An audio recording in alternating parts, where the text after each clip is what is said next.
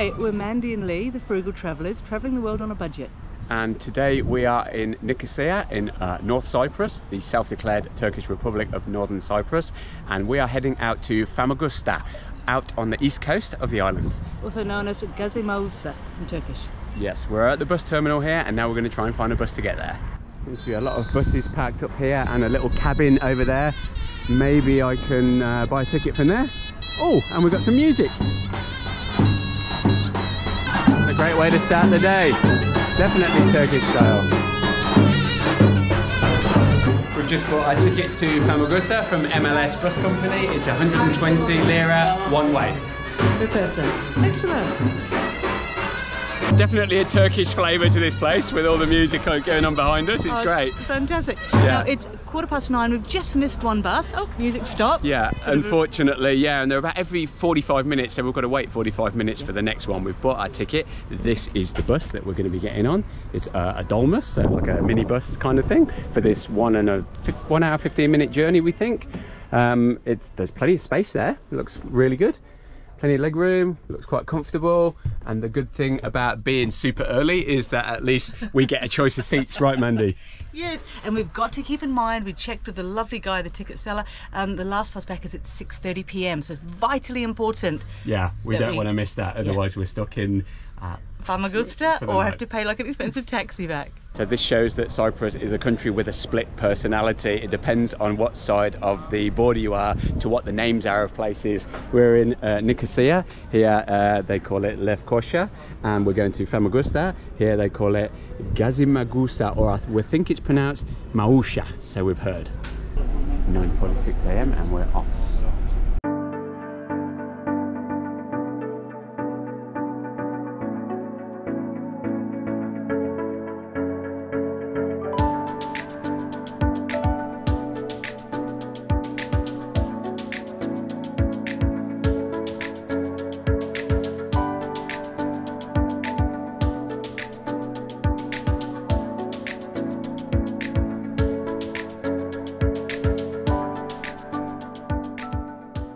We've arrived at the Itimat bus terminal in Famagusta and just took 1 hour on the bus. Yeah, it was really cool. We went inside the MLS office, spoke with a really helpful guy, and we've bought our return tickets. Yeah, we were advised to buy them in advance, just in case. We didn't know when the last bus went, and we asked, and the last bus back on a Friday is at 6:30 p.m. Yeah, so we thought about getting the 5:31 back, but there's so much to see here in Famagusta and Varosha, yeah, so we wanted to have more time. So here we are starting near to the Ravelin Gate, is it Mandy? I think so. It's called the Land Gate in some books, but also the Ravelin Bastion.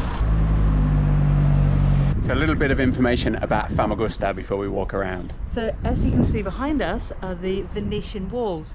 Now these were built on top of the Licinian walls. Apparently, according to the very informative signpost back there, the Venetians spent 50 years strengthening them from 1495 in order to repel the Ottomans. Yeah.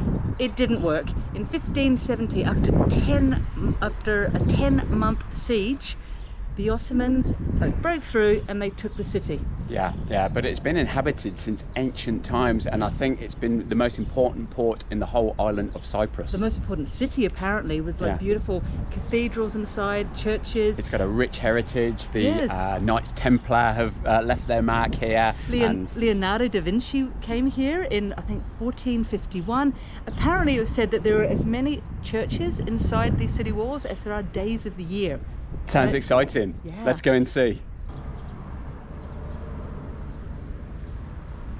Now the moat was filled with water to repel the Ottomans, but today there's a lovely walkway around these ancient city walls. Quick rundown of the old city. Well, we've got a map here. We are at the Ravelin Bastion, and we're going to walk up to St. Peter and Paul's Church, St. Nicholas Cathedral, which is really important, St. George of the Latins, and finish at Othello Castle, looking over Famagusta Harbour. Let's go up to the top of the bastion here to get a view from above. Now this is quite impressive. We can see how the walls surround the city here.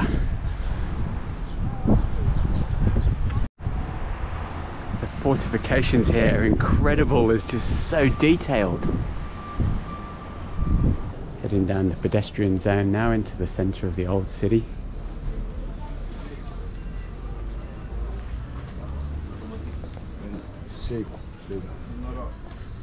This is the Sinan Pasha Mosque, formerly the Church of St. Peter and Paul, built in the mid-14th century. Now, it was one of the few larger buildings to not be destroyed during the Ottoman bombardment in 1570. Apparently it's undergone a number of reincarnations, including a mosque under the Ottomans, but under the British it was used as a wheat storehouse. This is the remains of the former Venetian royal palace, and it's now a car park, which is quite a sad end to a palace, but it's amazing how these ruins still stand after, what, almost 500 years? And this is the front of the Venetian palace, a little bit more ornate. It's got a coat of arms above the door there. And the jewel in the crown of Famagusta is the Church of St. Nicholas. Look at this incredible building, now turned into a mosque, as we can hear.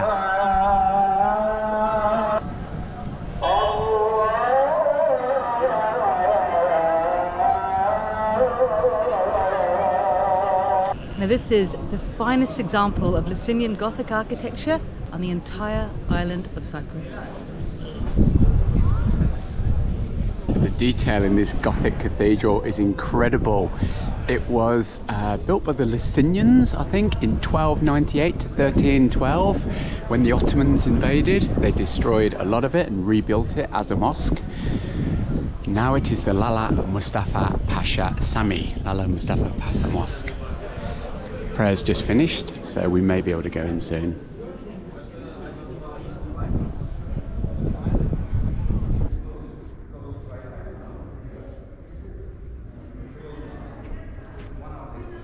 In case you didn't know who the Licinians are, they were the French nobles that bought Cyprus from Richard the Lionheart in 1198 AD. And this is all that remains of the Gothic church of St. George of the Latins. So this is St. George of the Latins church, and it's a wreck now, and you can just walk in to this ruins. What once would have been a fine old church. Use your imagination. Wow.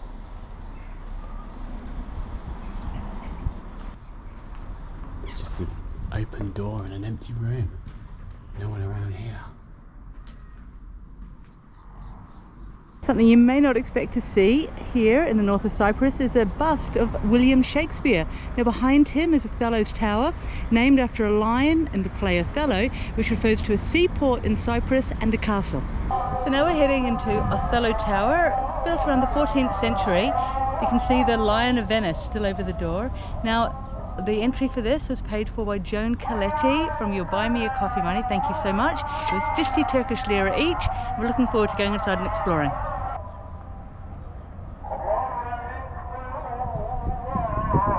The atmosphere in these places, the light coming through.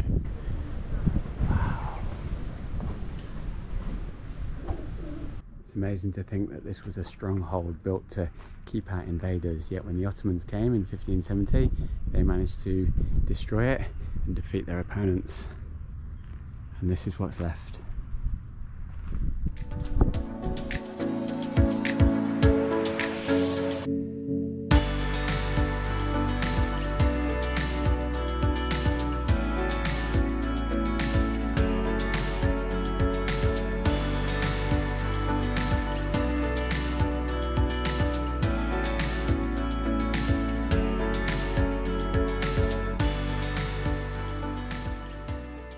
Now the reason why I've come to Famagusta, a big reason, is that it's got a very close family tie to me. My uncle served here in the British military in 1959.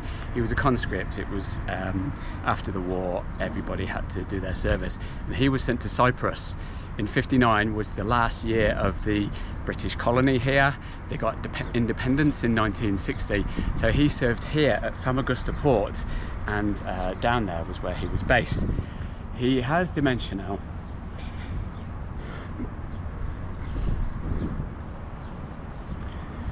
And he's in a home, and he doesn't remember what happened yesterday, but he remembers Cyprus in a very vivid way, and it's incredible to hear his stories. So I've come here to take some pictures of where he used to be based and to send a postcard to him to hopefully jog those memories for him, and I think he'll appreciate that.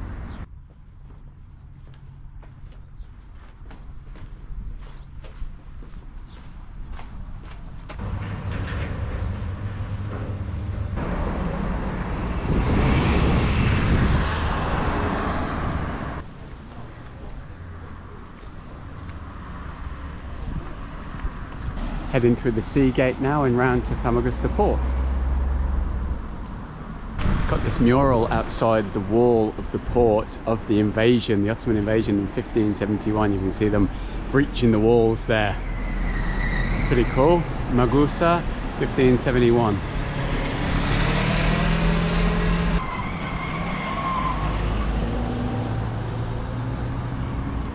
Able to go into the port proper because it is Coast Guard, military and commercial, but we can go into the fishing part next to it. The building behind me was 1935, where my uncle will have had his mess hall, so it's really nice to see around here. Come down to the suburb of Varosha. This used to be a really extravagant seaside resort where the rich and wealthy from all over Europe and America came to play in the 50s and the 60s. The likes of Richard Burton, Sophia Loren, Elizabeth Taylor and many more came here for their holidays. It was a booming tourist place, but then 1974, the Turkish invasion of Cyprus put an end to all that. People had to flee their homes. Everywhere was abandoned, the whole suburb was, and it was locked down and turned into a ghost city. Now, it's been like this for 50 years. Buildings crumbling, the nature coming back in the streets, etc. It's a little bit like Pripyat in Chernobyl, one of these places where time has stood still for 50 years. It's recently opened in the last couple of years, and now you can go in and walk around. Before it was a military zone, you couldn't come near the place. Now they've cordoned off the buildings, so you can't enter the buildings because they're all falling down and they're in a bad way. But it's interesting to wander around and see what it was like in this city. Time stood still for 50 years, and what it's like when you don't touch a place for 50 years and how nature takes control.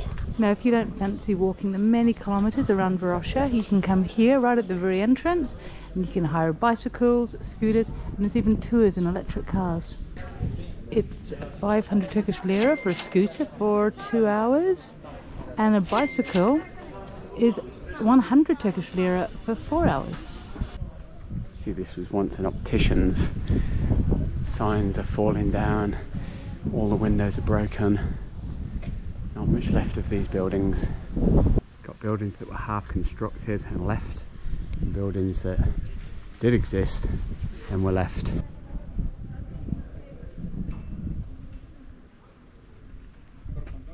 Attention, the building may collapse. It is dangerous to enter inside the building and approach it. So they are cordoned off, these buildings, so nobody gets injured. You can see that it could be quite dangerous with so much broken glass and everything gone. Come around to the Palm Beach. Now this used to be out of bounds, but now tourists can come here, the ones that are coming into Varosha. The water looks beautiful. You can see the vast line of hotels that are all derelict now. That's so sad. Just past there is a fence up, so you cannot go any further than that. The military will stop you, but at least we can come here and have a swim. And there's even this open cafe, beach bar kind of place. You can sit down, have a drink, soak up the atmosphere. Well, I've come down to have a little paddle in the water here because it's so beautiful, the water quality. Look at this, clear as anything, lovely and blue. Wow, you can see why it was so popular. Good enough for the likes of Sophia Loren and Richard Burton. It's certainly good enough for me. So nice. It's so sad that something this incredible has just gone to rack and ruin due to war and invasion. So many people had to flee their homes and leave.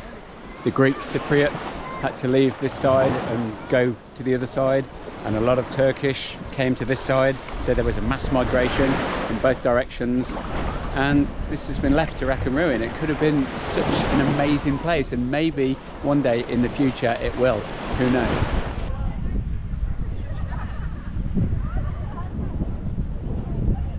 So up ahead is a new Smoky Joe's restaurant, and you can see to the right the crane, like, you know, building a new hotel block, I'm assuming.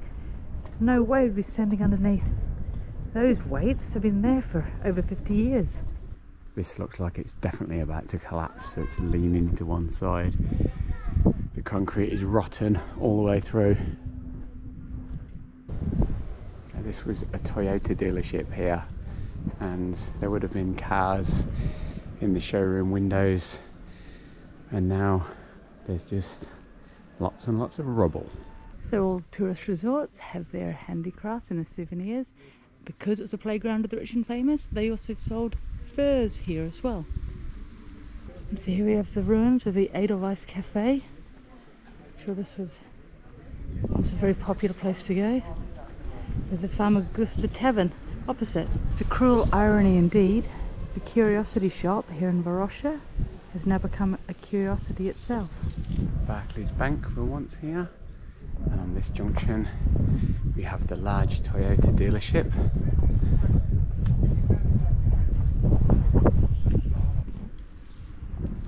So the question is, what is it that interests us about this kind of thing, this post-apocalyptic world, you know, where everything's broken and the places fall into pieces? Everybody's so interested. There's tourists everywhere, people filming and being voyeurs. I mean, I'm one of them, so I can't criticise, but I'm just interested. What do you think? What do you think about all this? It's just so bizarre.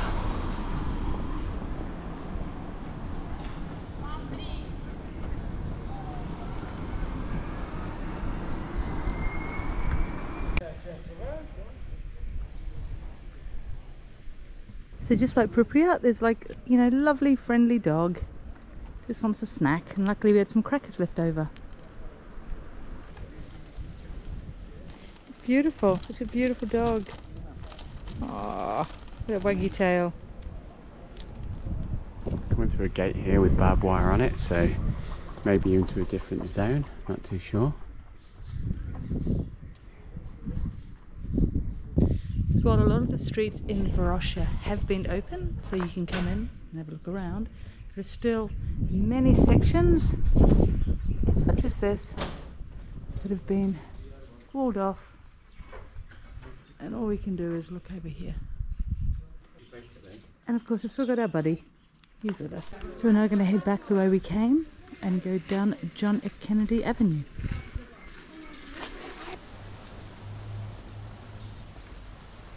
It's just so sad, really. I think the thing that I take from this is the victims of war are always the innocent people, you know, who so many people lost their properties here and had to flee, and this is the result of it. You know, hopefully just one day something will change and people can go back to their normal lives. It is forbidden and dangerous to enter this area for civilians. Checkpoint. Asteria's hotel looked like it would have been pretty nice back in the day. It's just like a really eerie sense, like walking around here, to think that this was like, you know, the Gold Coast in Australia or Ibiza. This was a place where people came to like enjoy the sun, to enjoy the beautiful sea, and due to politics and strife and war, this place has been empty for 50 years, and the buildings have fallen into rack and ruin, and we're allowed to come in now to see it, but you know, we weren't for so long. It's just, I don't know, it's just really poignant, quite disturbing really. We think this is the end of the road as far as we can go on JFK. There's a walkway down to a viewpoint down by the beach. Let's have a look at that. And people do come down here for a day at the beach. This was closed off for such a long time, and now people can enjoy this beautiful beach here because the sand is lovely and the water looks incredible. So we're now back at Famagusta bus station and it's time to end this video. Yeah, we tried so hard to film an outro outside, but it's just too windy, so we've had to come back here. Yeah, it has been an absolutely epic day here in Cyprus. Yes, it's been quite emotional. Well and truly, yeah. And also seeing like Varosha, the ghost town, and just think of what could have been. And yeah, Famagusta was incredible. And on our next trip, we are heading off to Gurney. Yep, also known as Kyrenia. So if you enjoyed this video, or if you found it interesting, helpful and informative, please comment and share it with your friends. Yep, and we'll see you in the next one. Thanks for watching. Bye for now. Bye. Bye.